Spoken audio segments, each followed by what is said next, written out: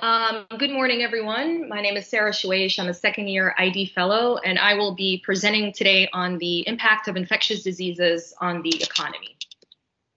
So I'll start off with an interview given by Dr. Hans Kludge, who is the director of the WHO's European region, to the UK Telegraph earlier this month. We always thought that health was the driver of economic prosperity, but it's worse. Where there is no health, there's no economy. This is a lesson that cannot be forgotten. Public health deserves its place at the top of the agenda, and sometimes when a leader has suffered personally, it helps. And of course, this is in relation to what's going on right now with COVID-19. So a little background, health is core to a thriving, productive society, whereas in contrast, illness can stifle production, consumption, recreation, travel, and overall well-being. Infectious diseases not only have an impact on impact on the health sector and global health impacts, but they pose a bigger issues and a wider range of socioeconomic disruptions. The positive association between health and wealth calls for greater investment in health systems and services. And this is the argument that sectors outside of health need to engage and to contribute in multi-sectoral solutions to reduce and manage risk disease. So global life expectancy has increased by 24 years since 1950, according to this article. And life expectancy is projected to exceed 85 in several countries in the second half of the century. These advances are due to actually declines in infectious disease mortalities related to improved sanitation, hygiene, clean water, nutrition, vaccination, and antibiotics, medical practices in health systems, and income growth. So what are the factors that weaken the economy? So obviously missing work and becoming less effective at jobs reduces productivity. Social distancing, like what's going on now with COVID-19, closed schools, enterprises, commercial establishments, transportation. Also, infectious diseases tend to have a toll on governments and stability of governments, weakening military capabilities of some countries and international peacekeeping efforts. Infectious diseases can also cause political destabilization, which will in turn also impact economy. And this I thought was interesting. A study showed that TB prevalence correlates strongly with political instability, even in countries who achieved a measure of democracy. Also, infectious diseases can sprout civil conflicts, which will in turn impact negotiations between people. It can cause a lot of instability, which will cause potentially impacts on economy. Trade and embargoes and restriction to travel will lead to more friction between different countries. Sorry. So this is just a table that looks at the trade disruptions across different in different periods of previous infections and outbreaks, and you can just read through it. The avian influenza in 1997 caused losses for poultry production, commerce, and tourism, causing a financial loss of hundreds of millions of dollars. The bovine spongiform encephalopathy, CJD, in 1995 caused mass slaughter of cattle, markedly reducing beef consumption, and a European embargo against British beef, causing loss of 5.75 billion, including 2 billion in lost beef exports. And the list goes on. Plague in India in 1994 caused a financial loss of $2 billion. So these are very significant numbers. Now, the distribution of the effect of infectious diseases on the economy is not equally distributed among different sectors. For example, there is benefit to some pharmaceutical companies or other products or services needed, for example, during a time of an outbreak. Health and life insurance companies have a heavy burden. Livestock producers will suffer with outbreaks linked to animals. Also, on different populations, it differs. For example, the poor population is generally more vulnerable because they have less access to healthcare.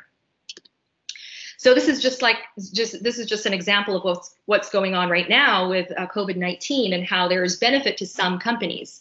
Clorox, for example, their sales jumped to 32%. Peloton, which is a company that produces bikes, also their sales jumped because obviously people can't go to gyms.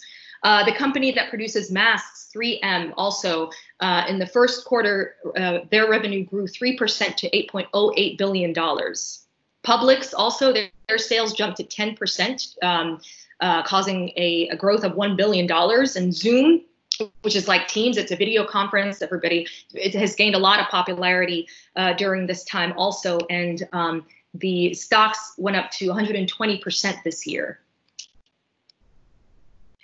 So the World Bank estimates the economic losses from 6 major outbreaks of highly fatal zoonoses between 1997 to 2009 to be at least $80 billion. If prevented, this would have saved $6.7 billion a year. So again, a very significant number.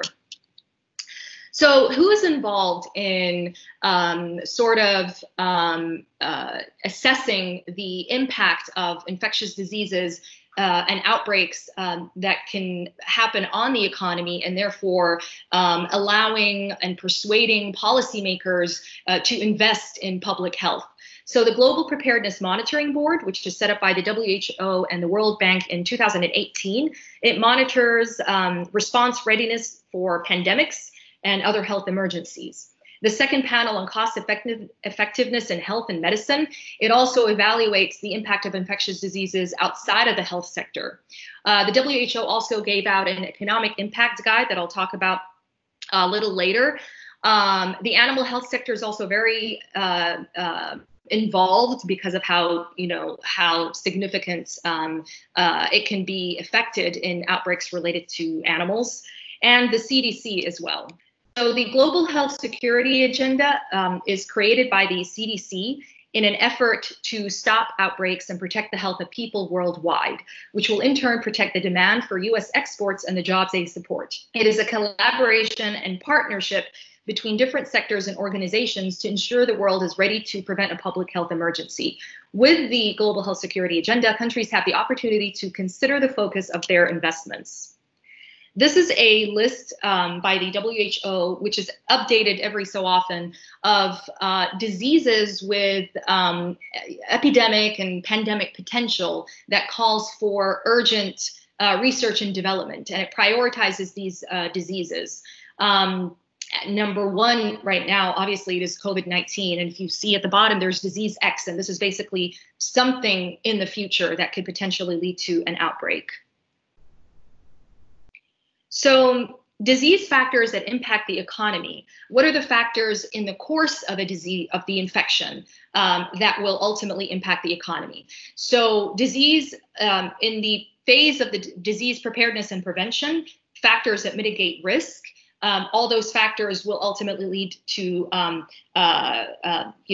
they will impact the economy. The event itself, business continuity, supply chain disruption, trade and travel bans, public contagion avoidance behavior, and the event aftermath associated with long-term employment loss, permanently closed markets or farms, long-term stigmas associated with specific animal products, impacts of childhood loss, education, and being orphaned, all of which will cause for lower productivity, ultimately impacting the economy. So who is affected? So the health sector obviously is very much affected. So the effect of the infections on the health sector is usually not straightforward. It's usually straightforward, but not always, as in the case of a pandemic where it can be unpredicted. Cost estimates are linked to short-term medical spending, health burden, and mortality. It varies by country, and it may not include indirect costs. So indirect costs, like costs related to transportation to health facilities, or childcare support, or the psychological toll that it can have on families, for example, and the services that they require. So these are called indirect costs, which may not be included in the measurement of the impact of infections on this particular sector. So just as an example, Zika, for infants, can cause microcephaly that will cause up to 10 million, that can cause up to $10 million a lifetime. Guillain-Barré syndrome, which is a rare complication, can cause up to $500,000 per year of direct medical cost. The Ebola crisis in West Africa between 2013 and 2015 caused a significant toll on the health sector because it caused infections among healthcare workers that caused up to 23% decline in workforce. So there was a great deficiency of healthcare services, which caused an additional 10,600 deaths due to diseases outside of Zika, impacting the health sector. Childhood deaths also increased from vaccine preventable diseases at the time because of that, for that reason. The effect on agriculture and food and the animal sector, obviously this is affected from zoonotic outbreaks. So 50% of reported livestock losses are due to zoonosis. Zoonosis have a higher percentage of leading to animal slaughter as part of the disposal of the animal than non-zoonotic events, 43% versus 6%. So there's a lot of loss. In the United States, net meat exports near 12% of production, and therefore investment in animal health is a priority. So depending on how much a specific sector contributes to the economy, the impact of the infection on that specific sector will have a significant effect on the economy. And I'll talk about that later as well. So, for example, after a ban of meat imports from Somalia and Arabian countries due to valley fever in 2000, Somalian livestock market collapsed. 90% of Somalia's total income as a country was from livestock exports, and therefore this caused a greater than 75% loss in exports and a loss of $300 million. And this caused a decline in Somalia's GDP, which is the gross domestic product, which is a measure of a country's economy, to go down to 25 to 36%, causing instability in the government. Also, as an example, H1N1 in Mexico, the exports of fresh pork declined, resulting in the country's pork trade deficit of $27 million by the end of 2009. Tourism and travel, for example, in 2003 with the SARS outbreak, tourist arrival in Hong Kong dropped 68%. Asia Pacific carriers lost $6 billion in revenue. North American airlines lost $1 billion. H1N1 influenza also caused $2.8 billion hit to Mexico's tourism industry. And in general, countries where their economy relies very much on tourism and travel, they will have a significant impact with outbreaks. Trail and retail industries, total global economic loss due to SARS was near $40 billion. In China, this caused a 0.8% drop in its gross domestic product. Demand of oil dropped by 300,000 barrels a day in Asia.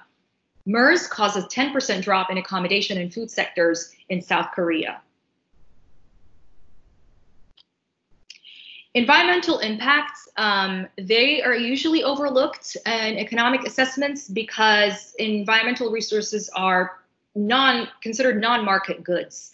They cannot be traded, and that's why usually they're overlooked. However, in the last 20 years, it appears that this has improved due to the economics of ecosystems and biodiversity initiative, which is basically an initiative that determines the impact of infections and outbreaks on the environment and calls for also more investment from different sectors to protect environmental resources.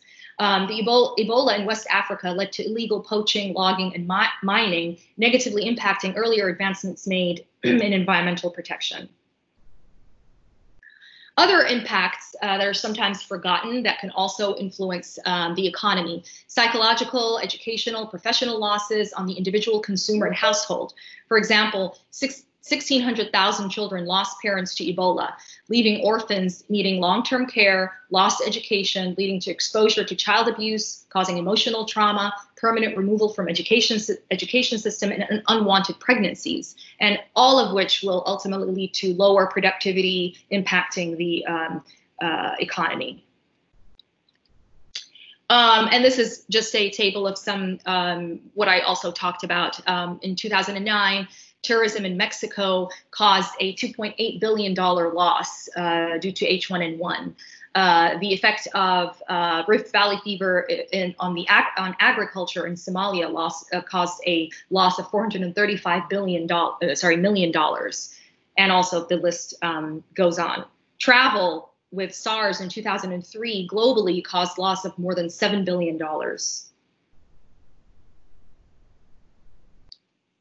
So the WHO gave out a guide to the economic consequences of disease and injury. And it not only pertains to infectious diseases, but also on any disease and illness. It is a way for basically the WHO to give, to allow different sectors to measure the economic consequences a disease might have, and therefore allows the appropriate intervention that will ultimately lead to limiting that economic impact or avoiding it. So according to the WHO, they divided the economic impact at two levels. The macroeconomic level, which is the aggregate impact of a disease on a country's current or future domestic growth product, which is a measure of a country's economy. And at the microeconomic level, on households, firms, or governments. With the economic burden studies that they presented and they used, they ultimately identified strategies for reducing cost via appropriate preventive and treatment strategies. The results were and should be useful for policymakers to assess the overall magnitude of economic losses and their distribution, and therefore allow for policymakers to make the appropriate decisions regarding investments. So at the macroeconomic level, the impact is due to losses of non-health related goods and services linked to diseases due to increased health expenditure, labor and productivity losses, reduced investment in human and physical capital formation. At the microeconomic level, the impact is due to increased household expenses on health services and goods, reduced time spent working that allows to consume market goods, reduce consumption of non-health goods, and or liquidate savings and assets. People and households are going to use up all their savings. The first mention of official work in economic impact studies was in 1951. Collection of evidence about potential economic benefits associated with public health interventions to persuade governments to allocate investments in health. And this is basically the goal of this guide. So this is an algorithm for determining approach, which is in the guide. The guide it's very, very big and very comprehensive.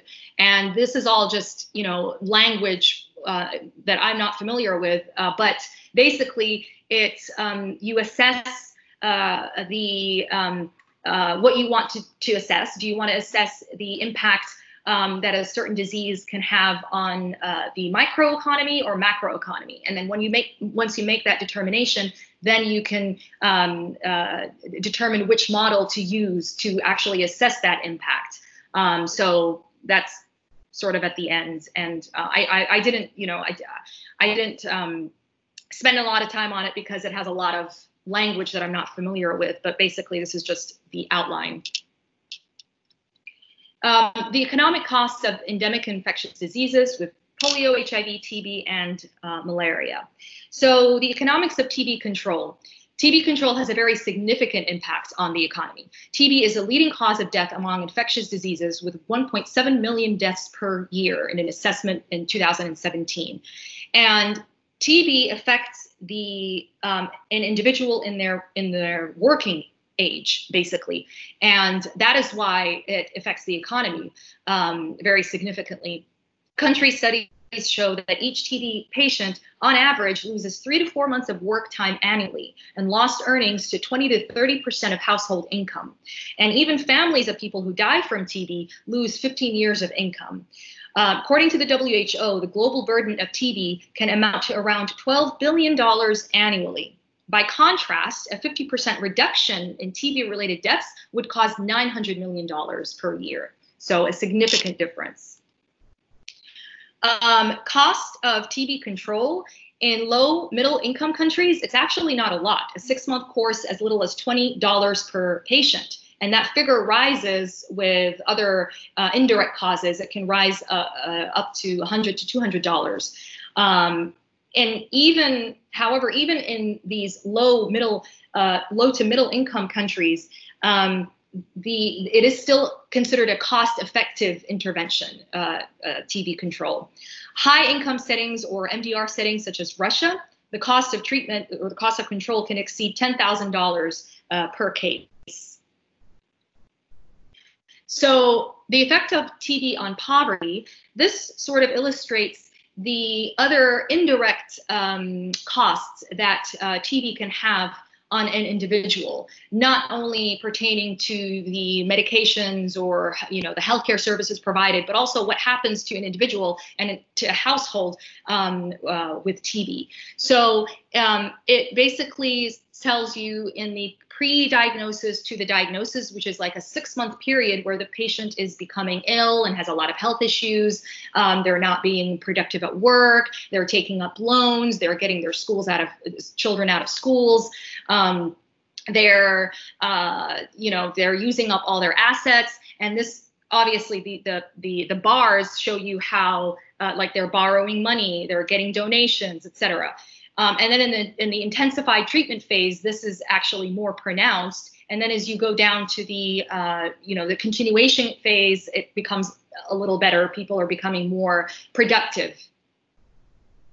So it just illustrates that basically it's not the cost of TB is not only related to medications and complications and so forth, but it also has a significant toll on other social aspects of an individual's life, which will ultimately impact the economy at the microeconomic level as well. Evidence on economic impact led to rising investments in TB control in high-burden countries led by country-level resources. Economic models from South Africa showed no obvious low-cost, high-return options for TB control, meaning the more you invest, the higher is the impact, basically. This calls for a comprehensive package of intervention for TB control. And based on this particular article, they assess that it requires an increase in funding by a factor of 2 to 3. The impact of malaria, there's a 400 to 900 million febrile infections due to malaria, causing a 0.7 to 2.7 million deaths annually. Families spend up to 25% of income on treatment. There was a study that showed that countries with endemic malaria had income levels only 33% of countries that did not. And countries with severe malaria burden grew 1.3% less per year compared to those countries without malaria. So again, also a significant impact. Economic impact of HIV/AIDS. The impact of HIV/AIDS is very strong as far as the economy. And this can be illustrated in this figure here, which basically shows how HIV/AIDS affects the gross domestic product through multiple pathways.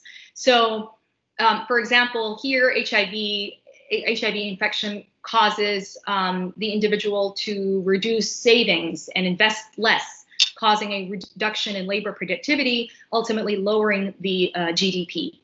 Also reduce consumption, which will ultimately lower the GDP.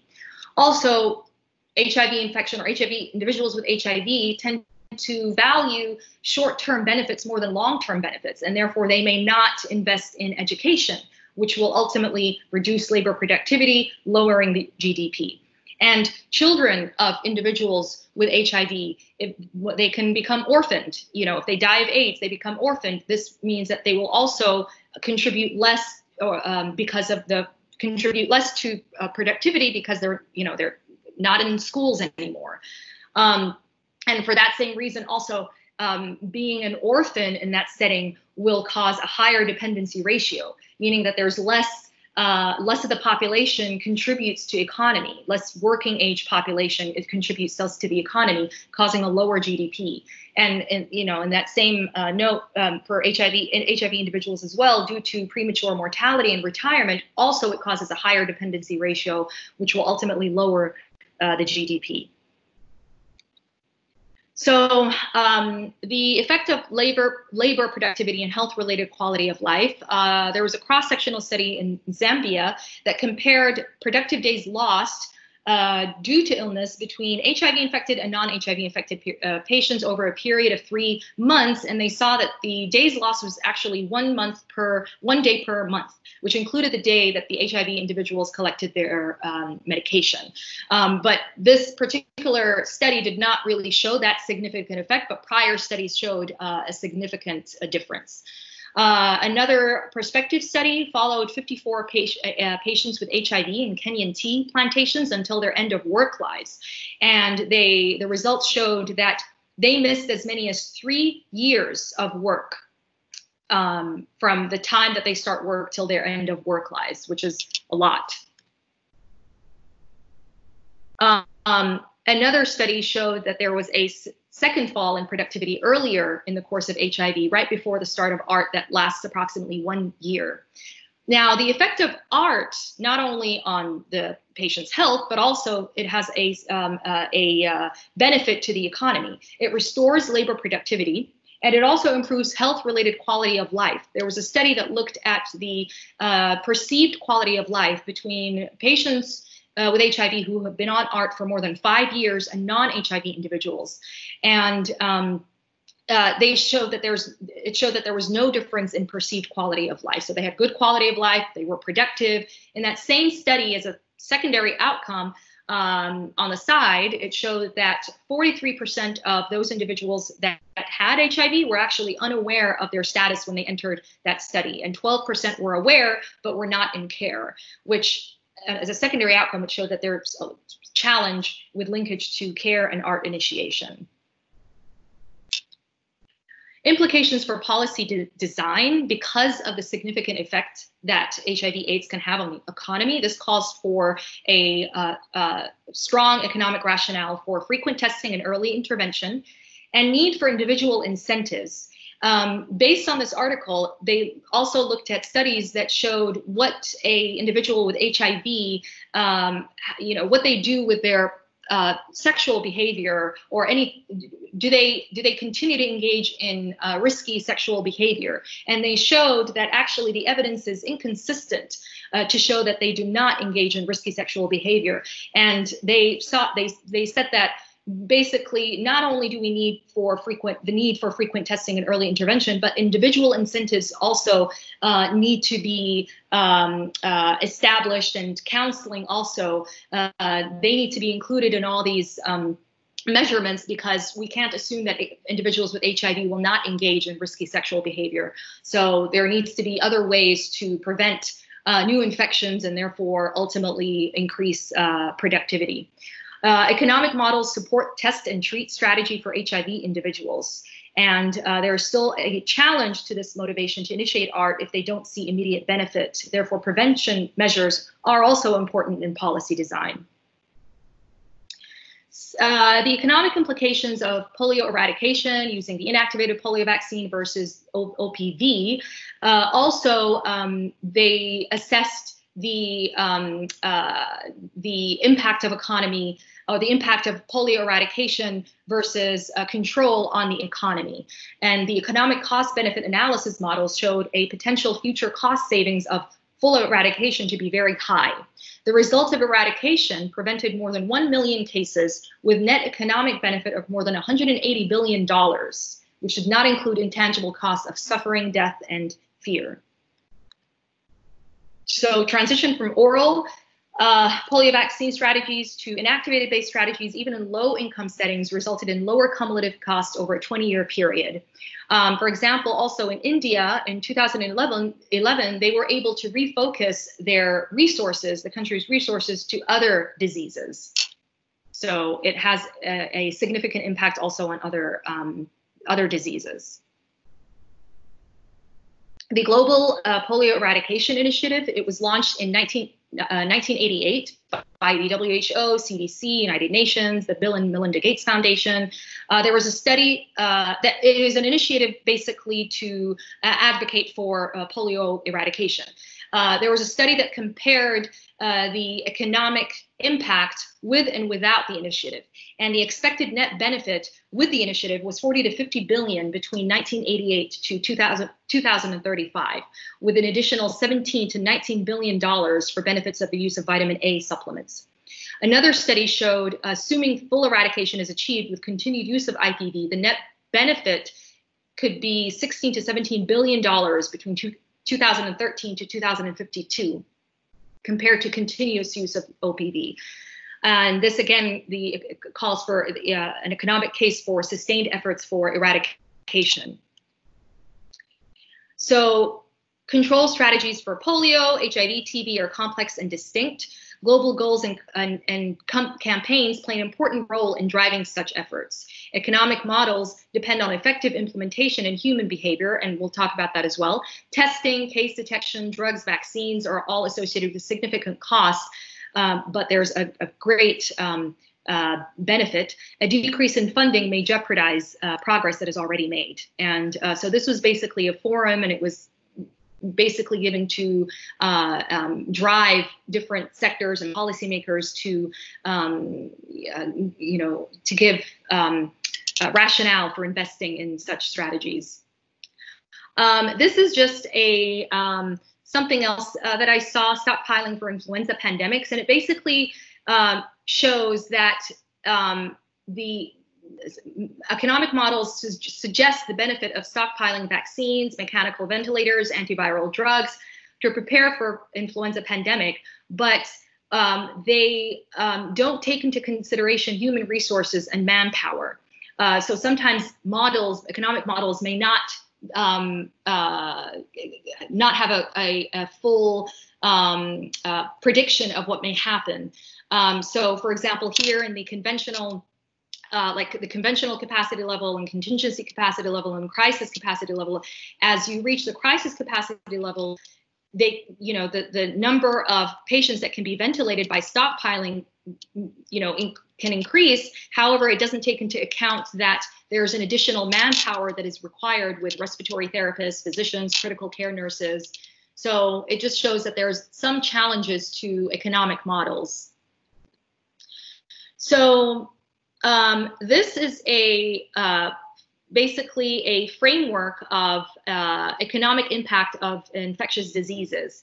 And it is the models that are used to assess and predict where outbreaks are going and how that will ultimately impact the economy.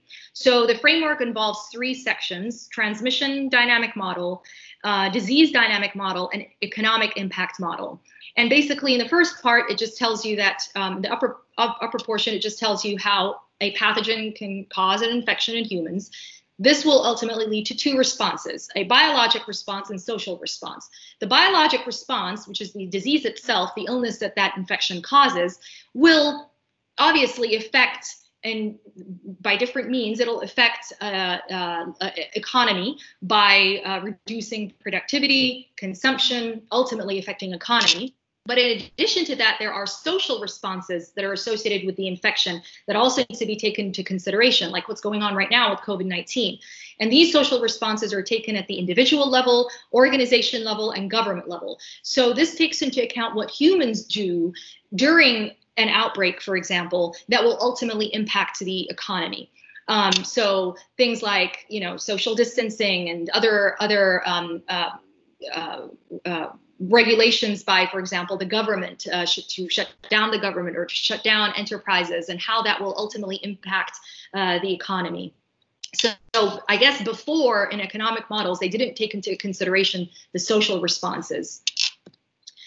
So, and this also outlines the dynamics of human behavior and how human behavior can impact where a disease or an outbreak goes and ultimately will impact the economy. So and this tells you that human decisions play a very significant role in where what happens to disease prevalence. So and it's in basically a loop.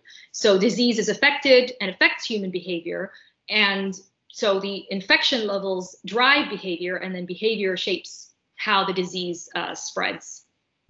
And it talked about how human decisions are determined by what they call trade-offs, meaning that, yes, health is important to human beings, but so is family, so is social life, so is money. So these are all things that are not necessarily measured, while they do very much impact the economy. So that was the reason why they developed epidemiological economical model, which is an epidemic risk model that incorporates human behavior and responses. It takes the susceptible, infected, recovered model and incorporates that with models of human responses to an outbreak. And these model the trade-offs that drive human-to-human contact decisions. It recognizes individuals' response to either limiting contact or if they derive utility from contact with others, leading to increased disease prevalence. So these economic models are not explicitly based on the R-naught, which takes into account only disease-free behavior. Ultimately, the model reveals that human responses can shape disease dynamics and have critical implications for public health policies. Better understanding of human behavior and collaboration of different disciplines is required for an optimal, cost-effective disease response strategy. This was an article that was published, I think, in March of this year, and it basically the authors wanted to determine the potential effect of COVID-19 and on the economy and what's going to happen 40 years out from the end of the pandemic. And it basically looked at the 15 large pandemics since the 14th century with at least 100,000 deaths. And they looked at data from Europe, what they called aggregate Europe, and they tried to predict, using that data, predict what's going to happen with COVID-19. And so they looked at two things, and these are, again, definitions that are very, they're very related to economy, obviously. So, but what I understood it to be, so the natural rate of interest is the interest rate that supports the economy at full employment, maximum output, while keeping inflation constant, adjusted to remove the effects of inflation. It is a level of real returns on safe assets while keeping prices stable. So the way I understood it is that if the economy is suffering, there's going to be a drop in the natural rate of interest because there is less incentive to invest. Real wages, also this article evaluated real wages as well, which are wages adjusted for inflation in terms of the amount of goods and services that can be bought. So the real wages represent an individual's actual purchasing power after accounting for inflation. And the way I understood it is basically how much you can do with your money, how powerful your money is. So this is what it showed. It showed that after, and this was based on all the data that they collected from all these previous pandemics. And it showed that after a pandemic is over, there's going to be a decline in the natural rate of interest. And it's going to reach a nadir 20 years from the end of the pandemic. And then it's going to rise up until year 40 after the pandemic, in which it will be similar to what it would have been without the pandemic.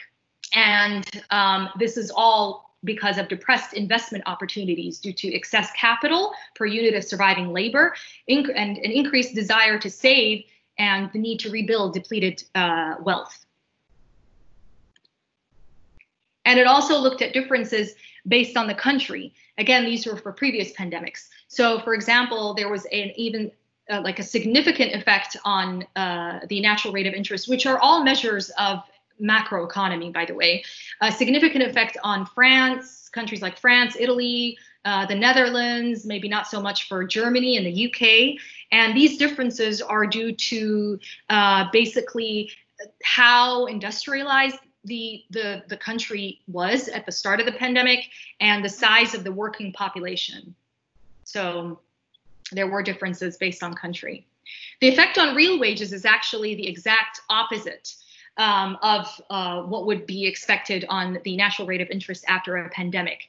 Your money becomes stronger, basically, because of lower productivity. So, and this is illustrated here, where at the year 30 after the pandemic, there's going to be a peak in real wages. So reduced labor will push real wages up. Basically, this is what it means. And then they compared what happens with war versus pandemics, and they saw that it's the exact opposite. So as pandemics will drop the natural rate of interest, war tends to increase the natural rate of interest because war needs funding, and there's a large amount of money that is required from financing. So it raises interest rates up. So the overall results is that following a pandemic, there is depressed investment opportunities due to excess capital per unit of surviving labor and increased desire to save as precautionary or need to rebuild depleted wealth. This is also an article that showed the effect of COVID-19, what it has been doing to the gross domestic product, which is again a measure of a country's macroeconomy, since basically it's the biggest hit to the economy since the recession in 2008. And it looks at different, the world and developed, advanced countries and the United States in green. This is another article from the New York Times last year, and it also looked at the drop in the GDP, comparing that to the Great Recession.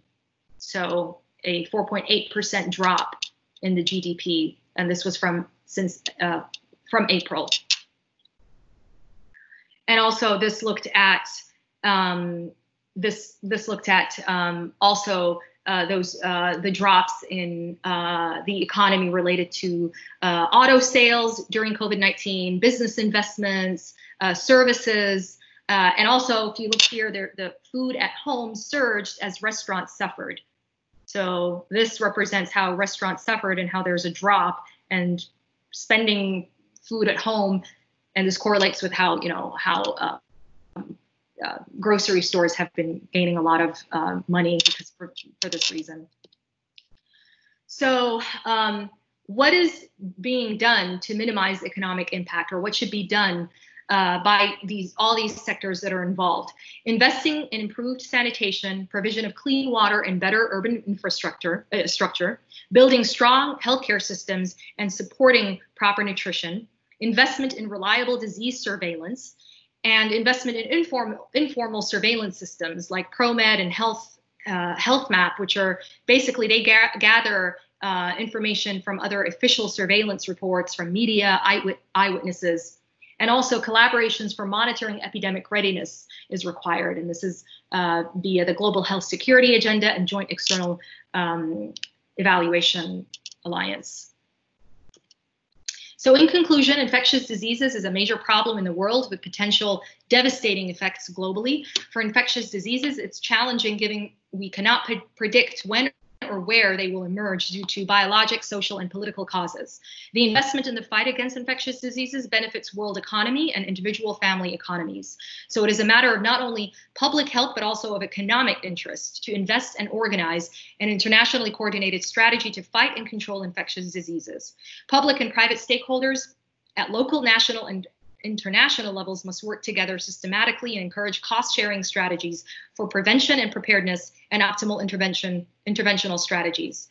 And investments should seek to strengthen overall human, animal, and environmental health systems for broad societal benefits. Thank you.